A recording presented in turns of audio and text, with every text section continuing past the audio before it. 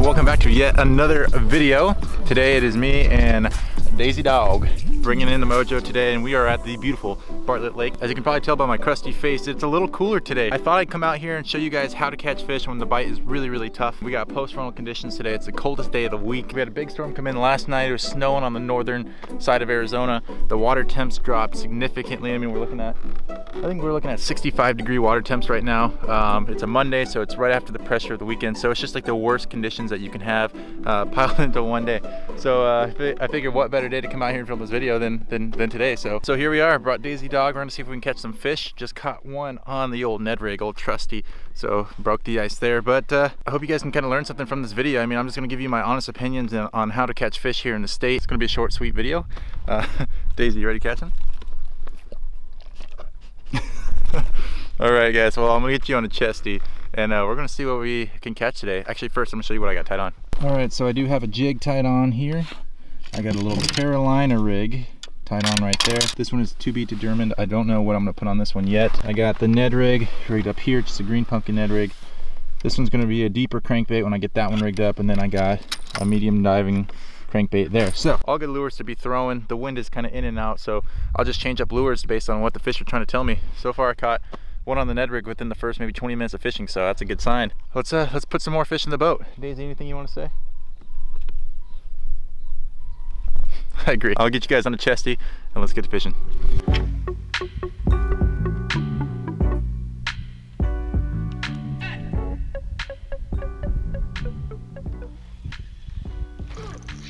There we go, guys.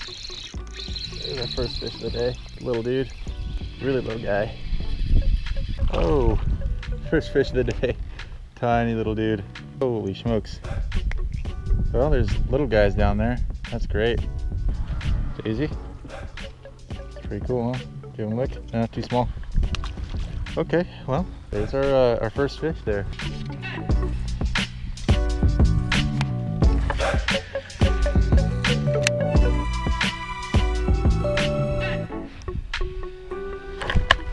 There we go.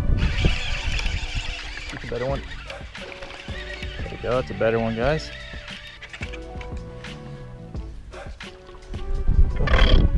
Typical Bartlett fish on the jig.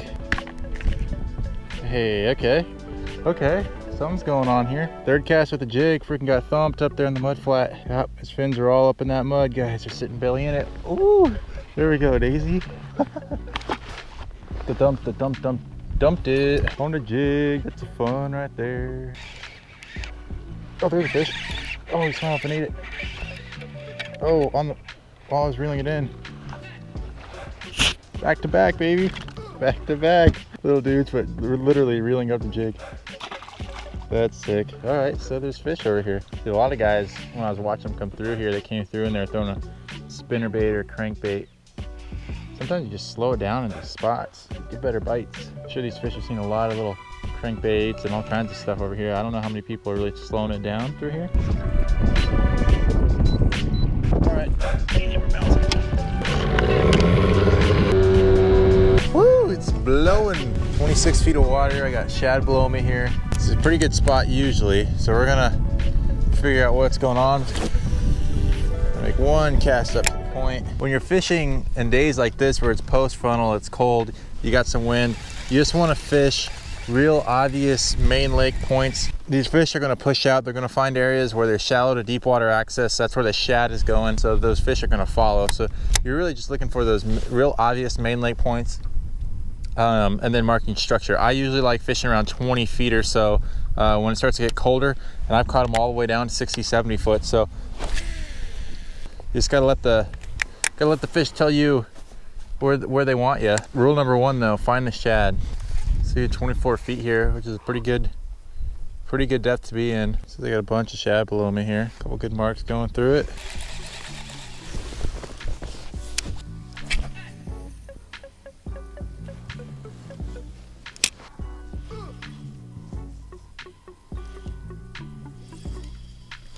There we go, guys. Oh, there we go.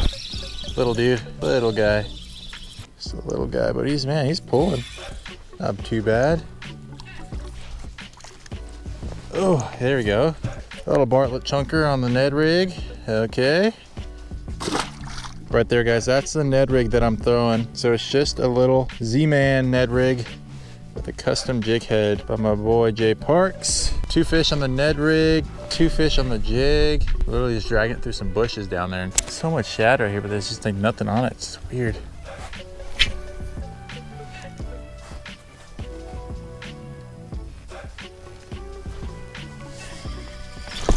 There we go. Playing hard to get.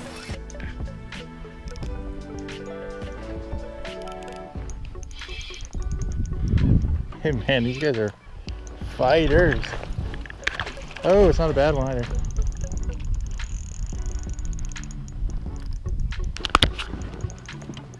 There we go. Best one of the day probably. Not too bad. Hooked in the roof of the mouth. I'm like, man, I know there's some freaking fish down there. I can see them chasing shad down there. I just, shoot, man. They just didn't want to come up and hang out. There you go, buddy. Thank you.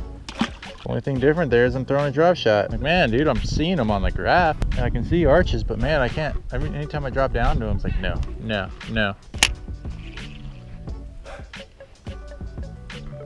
Good, there's another one. Yeah, all I had to do is switch over to the drop shot, I guess. Another good, decent one too. Staying down. They just have shoulders on them. Oh, get over here. Get over here. Oh, it's a good fish. It's a good fish. It's a good fish. Found her. It's a good fish, Daisy. About the same size as the last one there. Just fight her, man. There we go. There you go. Not a bad one out here in these tough conditions. What do you think, Daisy? Oh yeah, he's a good one. He's a good one. Okay. Okay. Thank you, buddy. Woo. Oh, mean. That's the only difference. I just wasn't throwing the drop shot earlier. Oh, I have such a love-hate relationship with that bait. Okay, a little update. Figuring things out right now. I threw the Carolina rig, I threw a jig. I was about to throw a crankbait. I'm seeing fish all over the graph and I can see them arcing through it. So I know there's fish down there, but I just couldn't get them to bite anything. I'm like, well, I'll tie on a drop shot real quick, get it elevated off the bottom. And within literally within maybe 5 minutes, I caught 2 fish right off the bat. So I think that's kind of what they're keying in on right now. It's just that elevated presentation. I did catch a couple fish on the jig, and then I did catch a couple fish on the Ned rig. The structure that I'm fishing right now, kind of where they seem to be, is a little too snaggy. It's a little too brushy for the Ned rig. Sorry if the audio is really messed up right now, guys. Man, it definitely seems like they're grouped up today. They're not spread out. I've literally fished 2 spots today, and I think I have like 8 or 9 fish. So basically, guys, what I'm looking for right now is I'm just looking for these main lake points. I have little brush piles that I can see down there that I'm feeling with the drop shot or with the jig. That I'm kind of bringing it through, but mostly it's just super obvious main lake stuff and nothing super fancy about this. When it gets tough like this, you got to orient to the bottom. Right now they're schooling on shad kind of suspended towards the bottom, but they're not really pushing them up towards the top. And those fish that are chasing shad right now, I can't get to eat. So it's just those fish that are hanging around the outskirts that are hugging onto the bottom that are willing to eat right now. But essentially, the colder it gets, the tighter they're going to get to the bottom. They're going to start moving out to the deeper points. Like I said, shallow to deep water access. And you just got to fish it. It helps having a decent graph to kind of see them down there, but really all you need to know is depth. If you can go down there and know like, hey, I'm catching them in 20 feet, anywhere you go, as long as it's like a main lake point or real obvious main lake, deep, shallow water to deep water structure, you can pretty much go there at 20 foot and catch those same fish. So right now, I have pulled myself off I'm sitting in 29.4 feet and I'm casting up to probably like 15 and I'm getting bit in around 20 foot. So it's all about boat positioning. If you have spot lock, it really helps out. If you don't, just man that foot pedal, you know, drift a little bit, make a couple passes. I've been sitting on the spot for probably like 30 minutes now, and I got bit right away when I rolled up, so I knew there was fish here. I'm seeing shad all over, so it just kind of took me to figure out what they're eating over here, and as soon as I switched over, they started biting. So honestly, I love cold weather fishing. I love fishing around in the winter. Just because you have to figure it out. In the summer and the springtime, you kind of just go fish. You can power fish, which is really fun, but in the winter time, you got to go figure out and actually fish. So I think I got a little decent pattern here. mean, drop shot's not always the most fun to throw, but I threw a couple different baits in there. They wanted nothing about it, and then I flip over, throw the drop shot, and like in the first cast to get a fish, throw it back over. So 2 casts in a row, back-to-back fish in the same depth. So obviously something's going on there, but I guess I'm gonna rig up another worm. I've shredded through about 2 now. I'll show you guys kind of what rig I'm working with right now and how I set it up. Okay, so here's my drop shot set up here. So I got a little straight shank Gamakatsu hook there, and I tied a little keeper on there because I'm wanting to rig it up weedless, like a Texas style. Usually I'll just nose hook them, but on this particular one I wanted it weedless because I am fishing around a lot of brush. I got a little 1/4 ounce drop shot weight just to get down, and I'm getting inside that brush or staying on the bottom. Like I said, I'm fishing out in 30 feet right now, so it's pretty deep. I want to be able to feel that bottom. And I have about probably maybe like a 13-14 inch leader right here from my hook, which is just to elevate it off the bottom a little bit more. As far as the worm goes, I'm throwing a little MM3 Robo worm, taking a little bit of this Spike It, dip and glow, dipping the tail in there, setting it up, and it's good to go, man. So that's what they're eating on right now. Actually just dyed my finger. Good start. But we're gonna get the cast back in there because obviously they're fired up. There's tons of shad below me here. I'm just picking off these fish that are sitting on the outside, so let's get to fishing. Okay, let's try this again here. First cast back in there and freaking got tangled up, so.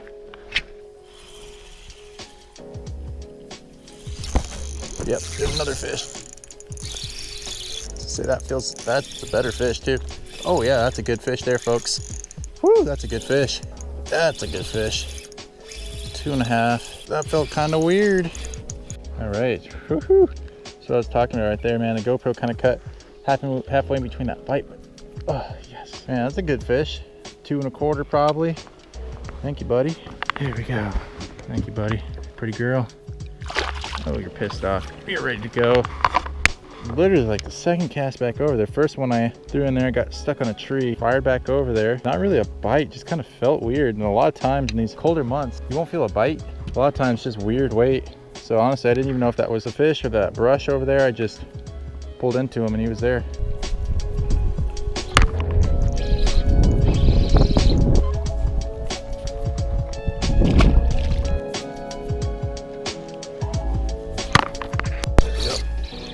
That's a better one. Just had to back off him a little bit here. This little dude. This little guy out here catching little ones. Jeez.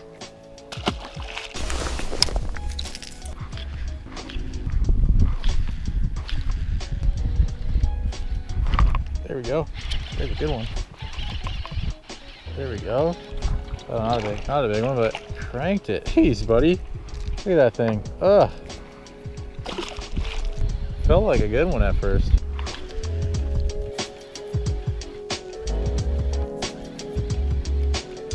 Oh, there's one. Maybe a little better. Maybe. Oh, yeah. There you go. Little dude, schooling fish. Had to give him a different presentation there, Daisy girl. Good, just had to give him a different presentation. Back-to-back fish. So what's going on right there? I'll show you, this is the bait I'm throwing right there. I was fishing on the bottom with the drop shot and I wasn't really getting like great bites. I was getting bit here and there, but it wasn't anything great. And I'm looking on my graph and I see all kinds of fish pushed up to like, I don't know, like 20 foot or so, or sorry, not 20 foot, like 10, 15 foot or so, kind of the middle of the water column. So I'm like, well, I'll check a crankbait out there, see if something happens, get it super down there. And yeah, 2 fish back to back. That is cool.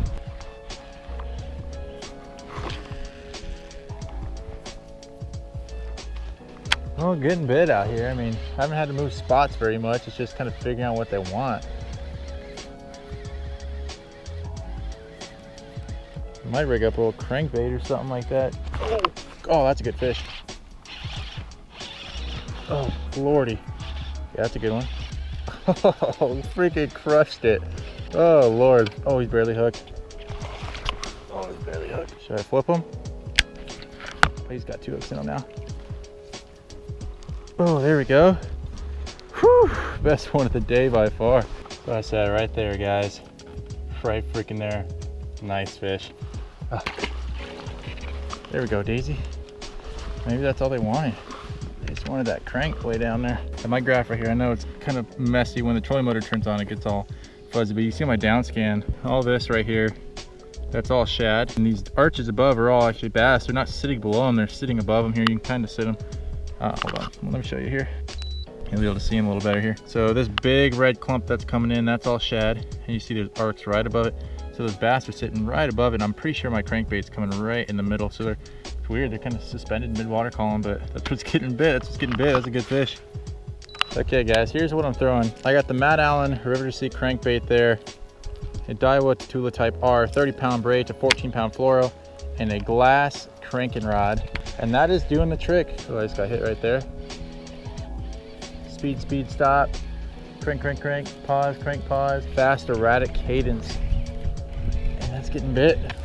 All right, 1 or 2 more casts here. I think we're gonna dip out and find another spot here before it gets too dark.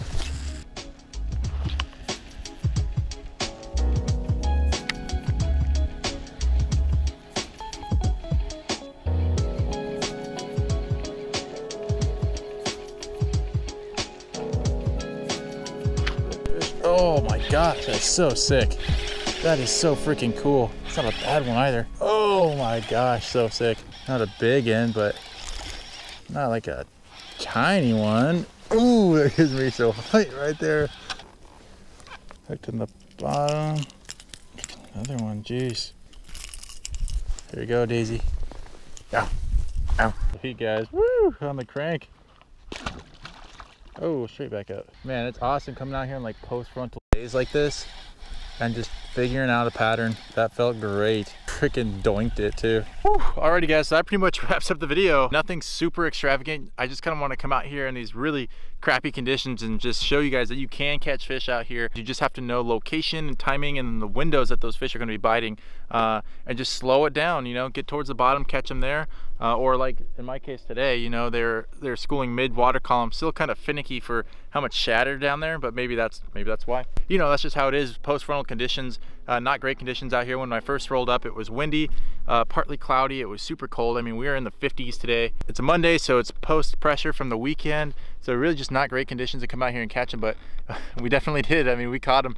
Daisy bringing the mojo again. Just go out, find those real obvious main link points, shallow water to deep water access, and then just go fish it slow, guys. Go drag a drop shot, go drag a Ned rig, small Texas rig, jig. Come out here and practice at Bartlett. Bartlett is a great place to come out here and practice baits that you're not confident in, because more than likely you'll find fish that want to eat those. In the wintertime, it's not about the fish just shutting down and not eating. They're always eating. It's just finding the fish that are willing to eat. So come out here to good old Bartlett Lake and test out some baits that you're not as confident in and break that ice. But with that being said, I just wanted to make a short, snappy, sweet video for you guys and kind of give you some tips and show you what I'm doing out here. Watch the video carefully, you know, go back through it a couple times if you need to see exactly what I'm doing. I kind of touched on what setups that I was throwing there. If you guys have any further questions about them, please leave them down below and I can get back to that. I'm here to help out the community and teach you guys everything that I know, so hopefully you guys can grow as fishermen as well. So with that being said, anything, Daisy? Good to go? Yeah, you ready to go home? Scare you? Well, with that being said, guys, thank you so much for tuning in to today's video, and always, I'll see you in the next one.